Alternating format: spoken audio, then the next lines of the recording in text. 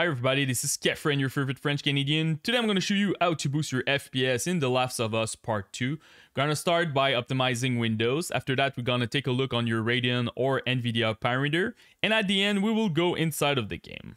So now for Windows, we're going to start by writing settings. And we're going to go to the settings of Windows 11. We're gonna start by gaming over there. So the first one is game bar. This one I really recommend to deactivate it. It's causing issue and also you're losing some FPS with it. Except if you have a Ryzen CPU, the 7900X3D or the 7950X3D. They're using the game bar to prioritize your CCD when you're playing video games. So super important to use that if you have those processors. If you have any other processor, just deactivate it.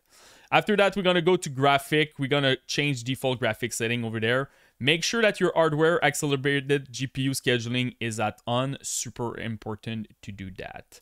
We're going to go to gaming again, capture, make sure that everything is deactivated like this. So you want to save all your resources. And the last one is game mode. Now game mode honestly is really, really good. Back then with Windows 10, it was a bit sketchy and a lot of like stuttering issue, but now you really need to using it to make sure that all your resources are prioritizing your video games.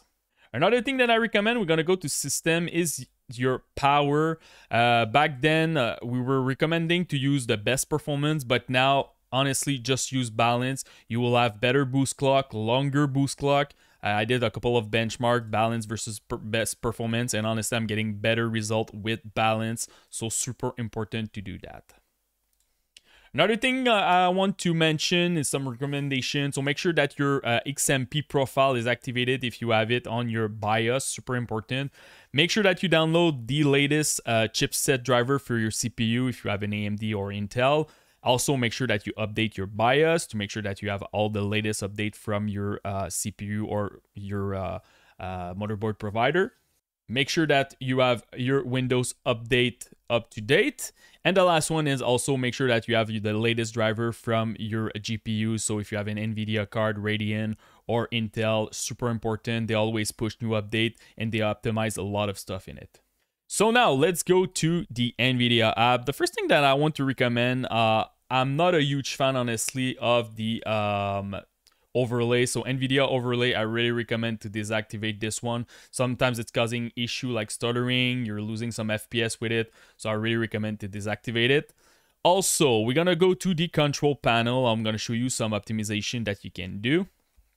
So we're gonna go to the manage 3D setting first. So the first thing that you should definitely activate it is your low latency mode. Make sure this one is at on. Another thing that I recommend is your power management mode. This one, pretty much the same thing than the one from Windows.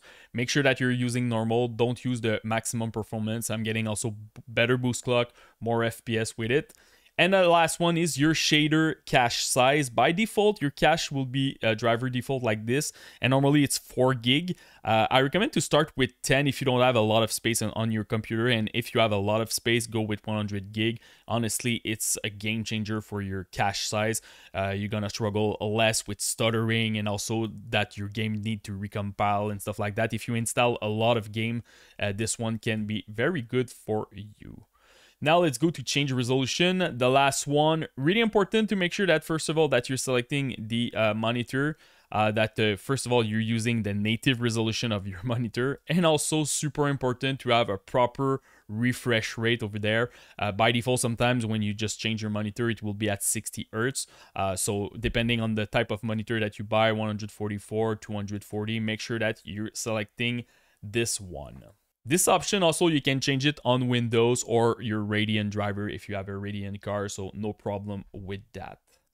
The last one is your G-Sync. If you want to activate your G-Sync, really important to select the monitor. It needs to be compatible and you will enable over there.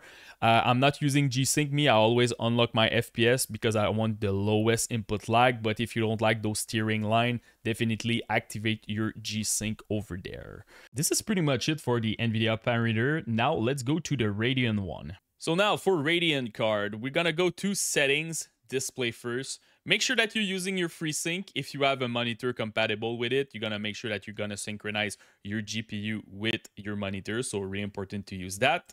After that, we're gonna go to gaming in the graphics section. Make sure that you're using the custom profile, so don't use those presets over there. Make sure that you're selecting your GPU. In my case, it's a 9070 XT. Don't use your integrate GPU. It can be tricky if you're playing on a laptop or even a desktop like me that has an integrate GPU. After that, the first one that you will need to look at is your FSR 4 that you can force in some game that it's using FSR 3. This one, it's not necessarily everybody will have it. It really depends if your card is compatible with it. So definitely enable it if you have it. Also, I want to mention if you're playing in a game that doesn't have FSR, doesn't have frame generation, and you're struggling with your FPS, fluid motion frame can be a nice option over there. You activate it, you're going to get like 30 to 30% boost. It will add input lag, so don't use that if you're playing a competitive game, but this one can help with older game.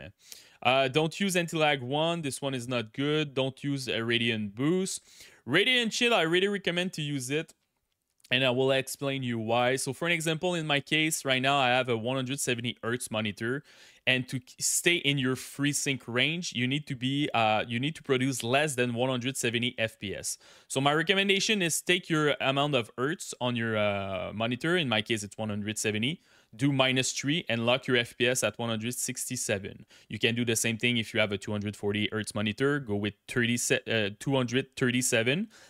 So you're always going to make sure that you stay in your FreeSync range. It's better for the fluidity of your image. And also, really important, if you want less input lag, you need to make sure that your GPU is not at 100% utilization. So 98, 97, something like that. So sometimes it's good to just lock your FPS. Again, it depends on the game. Maybe in some game, 167 FPS will be 100% utilization for me. So you can go maybe a little bit lower. You can also do it per game. Right now in the graphics section, I'm doing it for all my games on my computer. But sometimes, I don't know, you're playing the new Assassin's Creed, just go to Assassin's Creed and you can lock your FPS over there if you want. So really important to do that for your utilization, but also to make sure that you're staying in your FreeSync range. Another thing that I want to mention, image sharpening 2 can be nice if you don't add FSR in game or a sharpness slider. So if you're playing an old game or a game that just have like TAA and the game is very blurry, activate this and move your slider between something 60 to 70% depending on your preference, and it will really help to have a better image quality. Last thing that I want to mention, if you have some random stuttering and you don't know why, this option at the end can be really nice. It resets your shader cache, so you just perform a reset. And after that, when you will reopen your game, it will just rebuild your shader. Sometimes it can take time, so don't go too crazy if your game is lagging, but it can help. I saw a lot of person having this issue with Call of Duty, so this one can really help you. So this is pretty much it, guys. Make sure that you have the latest version of your driver, and also have a dedicated drive on how to overclock your GPU. For me, it gives me 12% boost in my FPS without too much effort, so you can definitely look at my guide. So now let's go in the game. So now the settings. I'm going to show you a lot of different parameters, and over there for Radeon and also for NVIDIA. So it really depends on your goal. So do you need like 60 FPS, 120? Do you need more in image quality because you want to be immersed in the game, or you just want pure performance? So I'm going to show you everything. You will need to make after that some decision. Window mode, this one, make sure that you're playing full screen to have to optimize your FPS and less input lag. Make sure display resolution is your native. In my case, it's 1440p. I lock my FPS at 237. I'm going to show you why. So for an example, right now my refresh rate is 240 Hz. I'm using G-Sync. If I run 241 FPS and more, I'm going to lose all the benefit of G-Sync. So that's why I always recommend to cap your FPS 3 FPS less than your maximum refresh rate. So for an example, if you have a 144 Hz monitor, lock your FPS at 141. I'm not using V-Sync because I'm using G-Sync, and also it will be locked if you're using frame generation, you can't use it. So after that, if you have an NVIDIA card, make sure that your low latency is at on. You will see that your DLA will be locked when using DLSS and your frame gen over there. Now, I want to show you something. By default, you're using DLSS 3 in this game, and I really recommend to use DLSS 4. So go to your NVIDIA app, you will see that you have the Last of Us Part 2 Remaster. So in the DLSS override model preset, make sure that you're using the latest one over there. I can apply now because it's already there. So you're gonna force to use DLSS 4. And also, for the super resolution, right now in the game you have quality, balance, performance, and ultra performance. For the people who just want pure image quality, you can force DLLA with input resolution at 100%. You apply, and you're gonna make sure that you're gonna use DLLA inside of the game, but you're gonna lose 10 to 15% FPS using that, but you will have a crazy image quality if you want to do this. Now let's go back in the game. So I'm gonna start with those NVIDIA owner with an RTX card. So first of all, frame generation, DLSS it's available, 40% boost in your FPS. You will need an RTX card 4000 series or more recent to use that. After that, I recommend to use DLSS at quality. You're gonna gain 10 to 12% boost in your FPS. And honestly, quality mode with DLSS 4 is amazing. So I really recommend to use that. And for your sharpness, it's question of preference. I like to play at 5. Honestly, if the game is too blurry, go higher. And if it looks too much like an Instagram filter, go lower. Now, if you have an NVIDIA card, RTX card again, 3000 series, 2000 series, my recommendation is use FSR frame generation. It will work for your video card. You're going to get your 35 to 40% boost in your FPS. But still use DLSS because it's better than FSR. So push DLSS with quality mode and you will be all set. If you have a Radeon card or whatever card that you have, make sure that you're using FSR 3.1. It's not the fourth one, it's not available right now. Use FSR frame generation and same thing, use quality. So 3 different setup for different video card generation that you have. So this is pretty much it. So I'm gonna go back with my DLSS like this, bang, bang, bang. So we're good over there. So now let's go to the quality settings. So quality setting, something that it's cool in the game, you can use the drop down if you want to modify individually some parameter, but I will keep it simple, honestly. First of all, level of detail, I really recommend to go with medium. This one will tank your FPS like crazy. For each bracket, it's like 4 to 5% difference. So my recommendation is go with medium. And again, really depend on what is your goal. If with frame generation and DLSS, you have too much FPS, just go higher with this one. Texture quality and texture filtering, go very high and 16x, but it really depends on the amount of VRAM that you have on your GPU. So if you have 8 gig and more VRAM, go like this, 6 gig, go like this, 4 gig like this, and less than 4 gig, go low 2x. Let's go back there. Shadow quality, I recommend to go with high. If you're struggling with your FPS, this one and screen space shadow, definitely go with medium. You're gonna get another 7% boost, but high is a good balance between image quality in this game and FPS. Image based lighting, I recommend to go with on. Bounce lighting, go with off. This one tank your FPS like crazy. Ambient occlusion, I recommend to go with quality. Screen space reflection, go with high. Real-time reflection quality, this one is crazy, man. Go with medium for the base. Again, it depends on your goal, and if you're tanking like crazy when you see reflection, go low or even just deactivate it. Real-time cloud, this one you can activate it without an issue. Screen space, go with on. Refraction quality, you can use very high easily.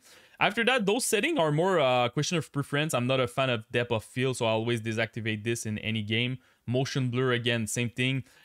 You're too much blurriness, honestly, in this game, so that's why I just deactivate this. Same thing with bloom.